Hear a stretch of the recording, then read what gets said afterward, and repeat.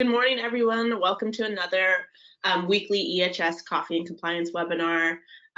Today, we will be chatting with Samir about COVID impact on environmental compliance after 1 year. And for those of you who don't know, Coffee and Compliance is our weekly webinar that talks to leaders and regulators about emerging issues, career development, case studies, and so much more. So thank you for joining us today. And before we jump into everything, I wanted to take a second to introduce ourselves. So my name is Celine. I'm a customer success manager here at Mapestry. And my name is Jillian, and I'm the compliance solutions manager, and the two of us work within the customer experience team here at Mapestry. And for those of you who are new to Mapestry, we do like to introduce ourselves as a company. So we are an environmental compliance platform on the software side for industrial facilities. We focus on providing transparency, promoting collaboration, ensuring efficiency, and finally creating accountability. Yes, we are a data-driven platform that helps companies monitor, analyze, and track all of their compliance needs in one location on our software. And with that, we are very excited to welcome Samir. Samir joined us last April on Coffee and Compliance to talk about the COVID pandemic, and now he's returning a year later, or almost a year later, to talk about how COVID has impacted environmental compliance in this past year. So thank you for joining us. Yeah, welcome back. Happy to be here. Thanks. That's good to be back. I mean, it's been a year, really. Somehow the time flew by and it took seemingly forever. Yeah. Actually. So we have made it 1 year around, and we're really excited to have you. It's unique, to have somebody a year later from something as like this. So yes, welcome back, and we'll go ahead and jump to a few questions and get started. So first question, we just like to ask our speakers if you could tell us a bit about yourself and your background as far as your career path and your current role today. Sure, thanks.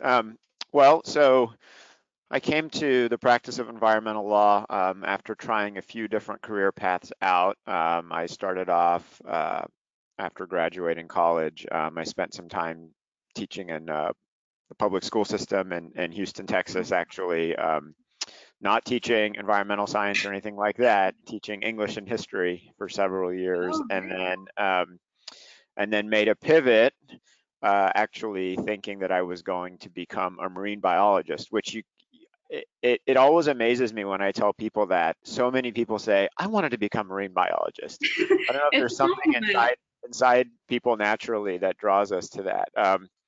So I played around with that for a couple of years, and it was actually through that experience that I settled on pursuing a career path in environmental law. So I've been practicing in that field for about 10 years. Now as a partner at Hanson Bridgett's Environment, Natural Resources, and Land Use Group.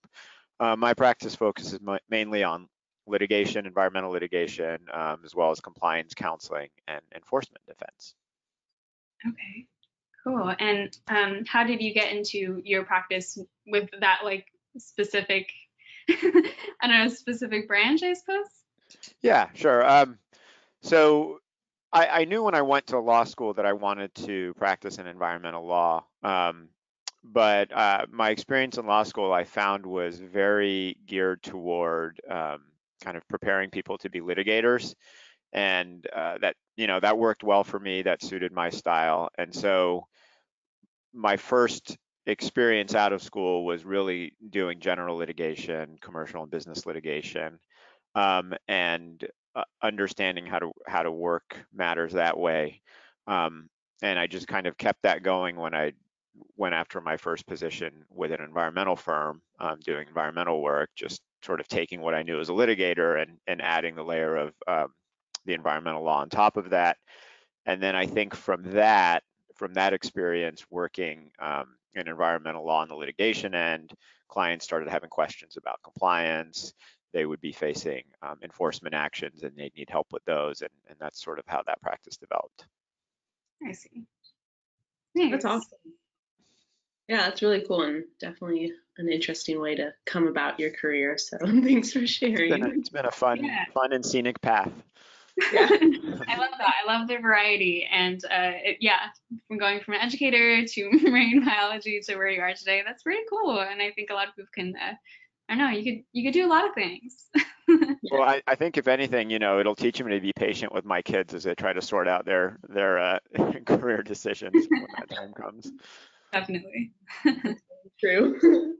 Awesome. Well, kind of switching gears a little bit, I wanted to know what the different ways the federal and statewide agencies have addressed environmental compliance during COVID, and how have their approaches changed from the beginning of the pandemic to today? Yeah, I'll start at the state level. I don't think that the state's approach has changed in a radical way. I think what happened during COVID at the state level was certainly a greater emphasis placed on environmental health and safety issues, understandably, worker safety, dealing with, what do we do with this virus that's going around like crazy, and places have to work. We've got essential businesses that need to operate. How do we make that happen in a safe way? So really, I think the focus shifted to that. But the state, the entire time, never said it was going to stop continuing to enforce environmental obligations.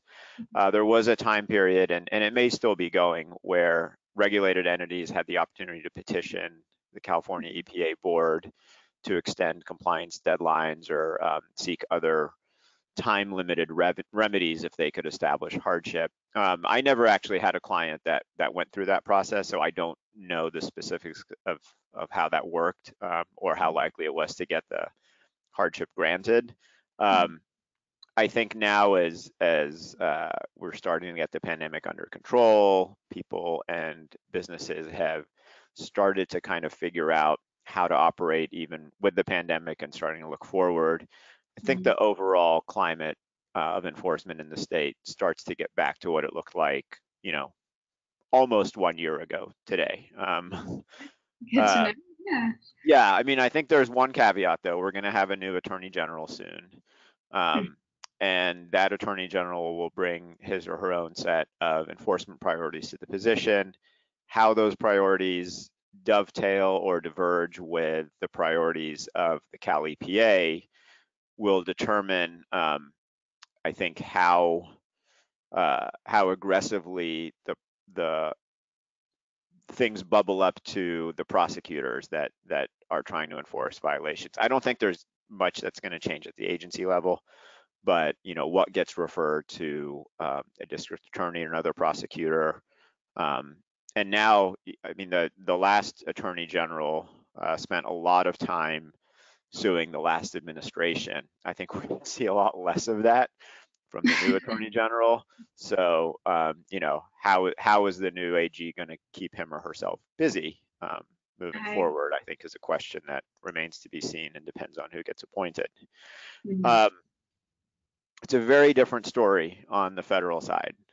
So Okay. under the previous administration, for 3 years before the pandemic hit, environmental regulation and enforcement was being significantly scaled back. It essentially came to a stop during the pandemic, with the priority being to stimulate business, get the economy going again, and including the US EPA issuing a temporary enforcement policy, which essentially said, you know, if you're struggling to meet your compliance obligations, we understand. Just try to keep a record of it. Don't worry about it, kind of thing. Got it. That policy expired at the end of last August. And of course, we got a new administration in that has made environmental issues really a top priority. And so I think we're going to see things kind of ricochet back in the other direction in a pretty big way. Um, I don't think we're seeing the details of how that plays out just yet, because the new leadership at the environmental agencies on the federal level is just now starting to get into place. But everything we've been told is that they're going to focus on environmental justice, and the way I think of that is regulations that are aimed at protecting certainly the most vulnerable communities. So if your industry somehow can be seen as impacting those communities, then I think you're going to see a lot of pretty stringent, whether it's rulemaking or enforcement, that you're going to have to be ready for. Okay. Yeah, good to know. That definitely makes sense as far as the difference between the state and federal side. It sounds like they're big. But like Attorney General, any idea when that, I don't know, when that will kind of go into place, when we're supposed to get a new one? I don't know the timing. I mean, I think, so the now outgoing Attorney General, although he's still technically in the role, Javier Becerra, his nomination to be the head of U.S. Health and Human Services just advanced to the Senate floor, I think, this week. They haven't voted on it. He'll get confirmed, I think, barring any unforeseen surprises. But I think until that happens, I think he's still the Attorney General. So I know there's, been names that have been thrown around for his replacement, but I don't know how quickly that replacement gets put into place after he's confirmed at the federal level. Okay. Yeah, if there are, start to be changes when his replacement does come into play, and they take some time to get settled in, but then find that they need to start, focusing on enforcement to keep themselves busy, like you said, how are some ways that people, especially like in our industrial facilities, our clients that we work with, like how can they stay informed? Yeah, good question. So, I mean, I think on the ground compliance doesn't really. I think there's sort of a disconnect between on the ground compliance, day-to-day operations, and what the AG and the Justice Department at the state level are working on.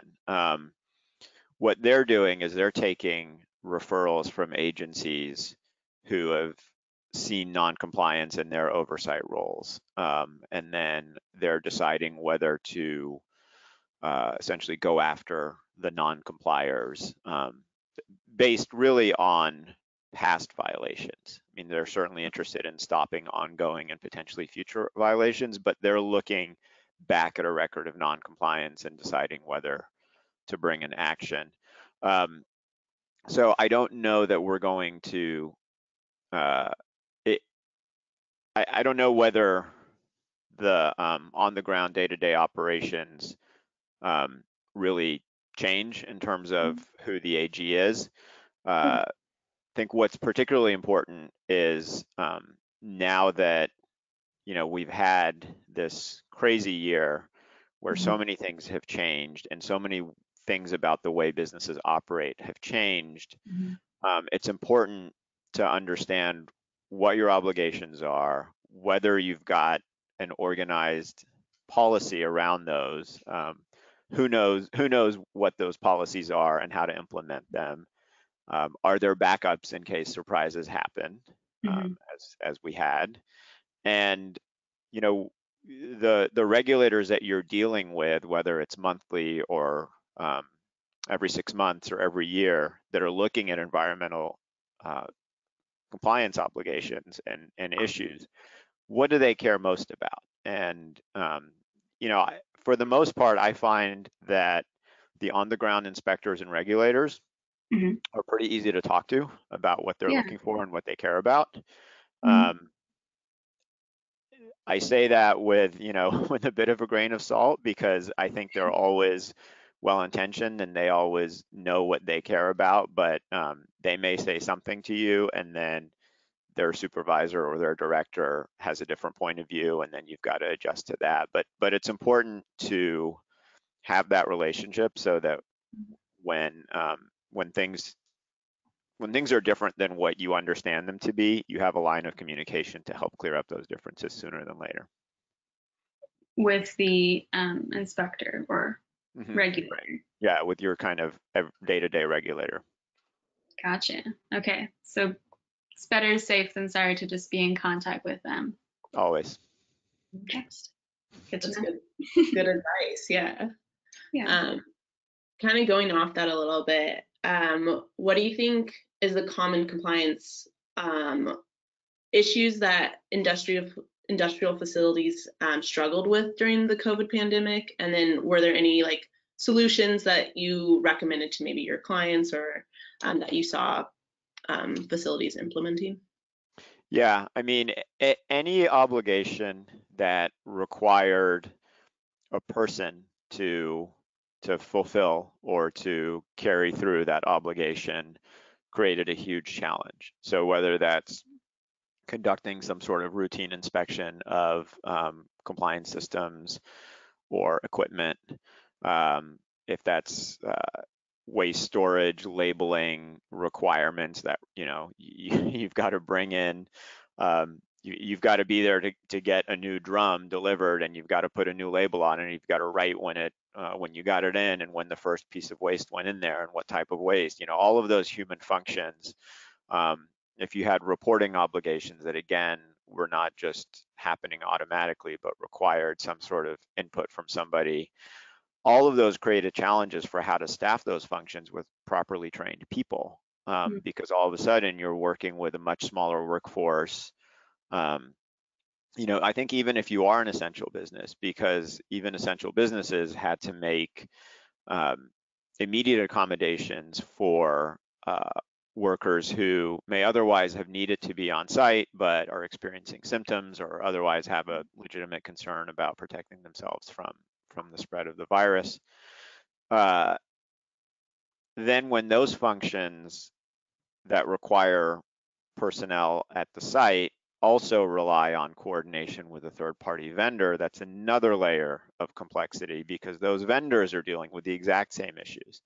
Right. So those, to me, those were the biggest challenges I saw. Is just every time I talked to a client, they were working with a smaller crew, and they were trying to figure out how to manage all these functions. And sometimes people were doing things that they hadn't received formal training on, but because they're just trying to kind of keep things going and keep their obligations compliant and all of that. So I think, as hard and challenging as that was, one of the things that I hope has come out of it is that you've now got people that were potentially trained to do things, whether through experience or something else that maybe they hadn't before, and now you've got a certain level of redundancy to meet your compliance obligations. Right.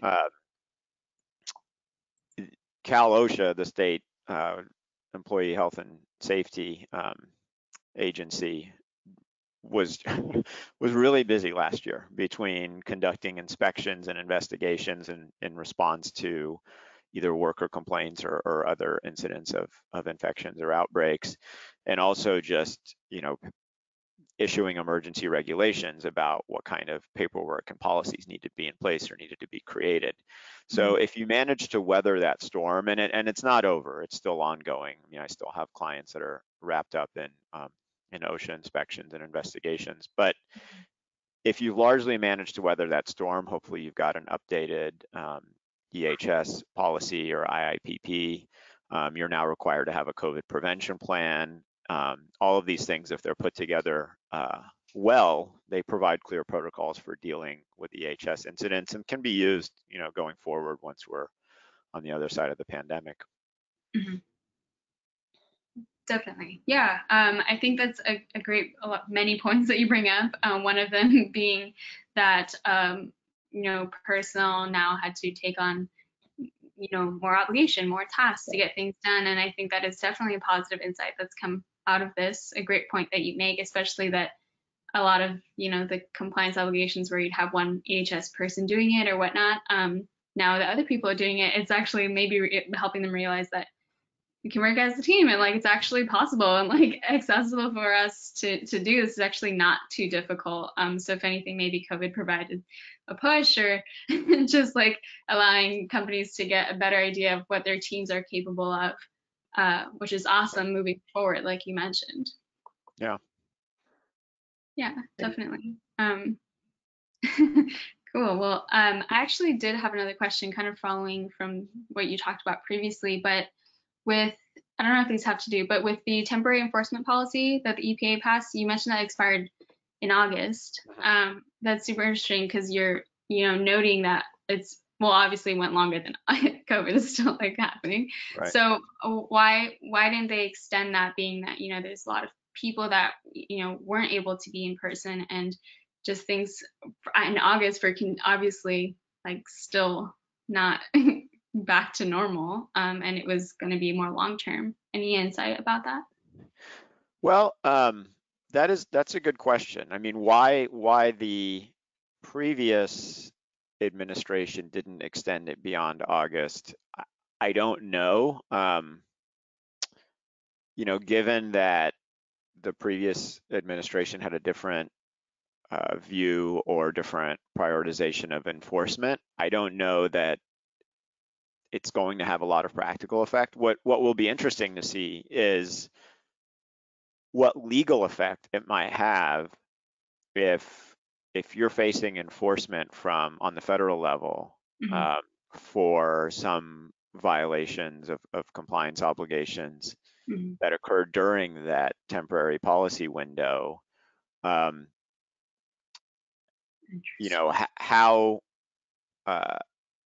successful is it going to be for you to kind of take the position that you're okay because some number of alleged violations occurred during that window? I think the more closely that you can show that you met the terms of that temporary policy, that you were making reasonable best efforts, that you were documenting, that you were in communication with regulators, that's certainly going to make it easier to get the penalties reduced, or to show that you were compliant, even though you were maybe missing certain obligations because you were operating kind of in good faith within the bounds of the policy. But I'm certainly not surprised that the new administration didn't kind of take it up and extend it. And I think if the last administration had sort of just kept it in place indefinitely, it would have been ended by now anyway. Yeah, definitely. That makes a lot of sense. And it sounds like the key is just that record keeping and making sure that you have the documentation to prove that during that time you were doing something, or like trying to act in good faith, as you said. Right. Kind of going off that. Sorry. So I was just going to add, sorry, that it's not lost on me that the added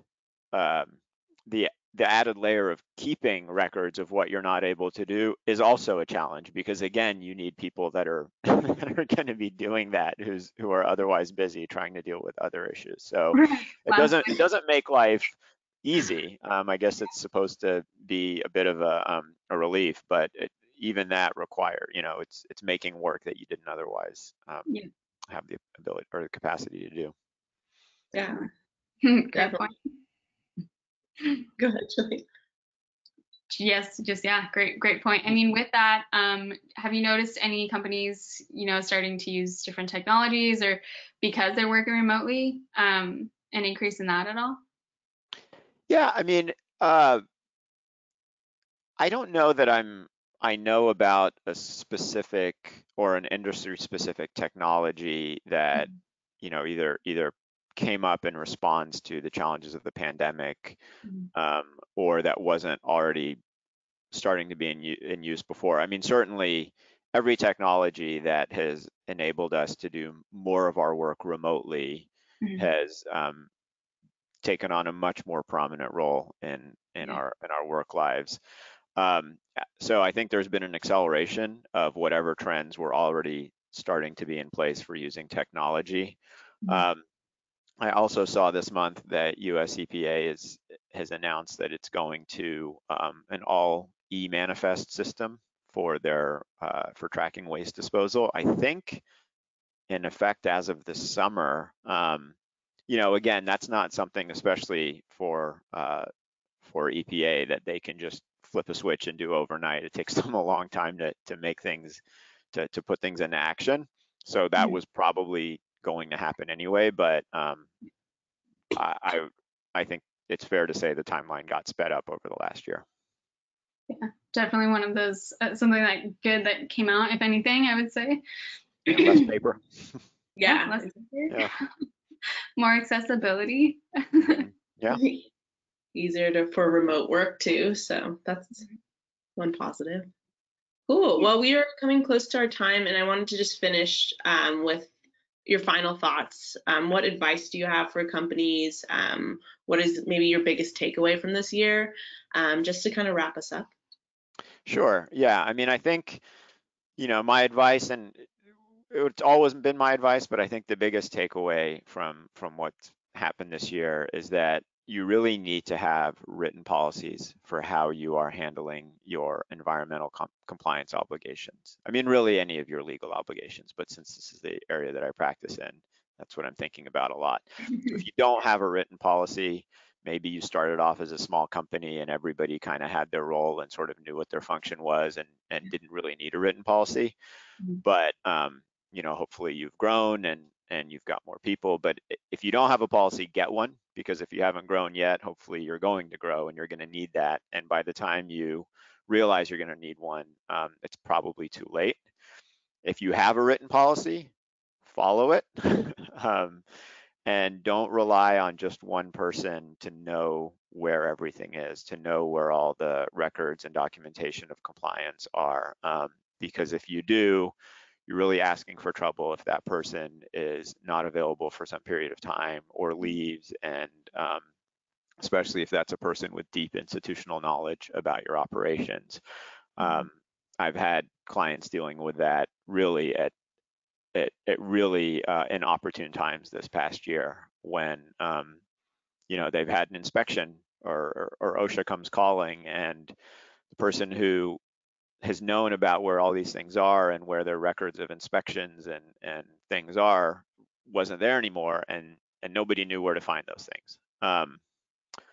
So that puts you in a bad position. And then of course, if you become aware of an issue, whether it's a non-compliance issue, a worker complaint, an EHS incident, anything, take it seriously from the beginning.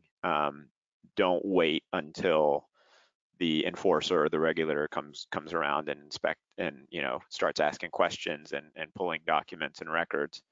If you're concerned about what an internal investigation of the incident might reveal or what a regulator might learn when they come around, then bring in counsel, whether it's your in-house counsel if you've got one, or if there's outside counsel that you trust. But do it on the early end so you can kind of get everybody going on the same page and protecting your interests.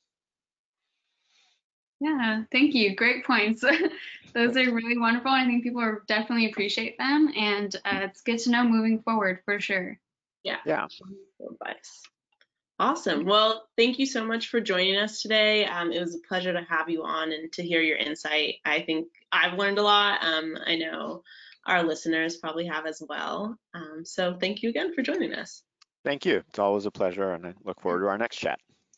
Yes, we do too. Definitely hope, hope not under the same circumstances without COVID.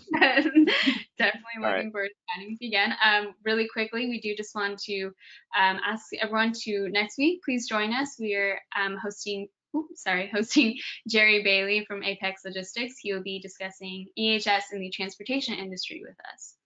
Yes, and then if you have any questions, comments, or suggestions, please email us at info@mapistry.com. And have a wonderful Tuesday.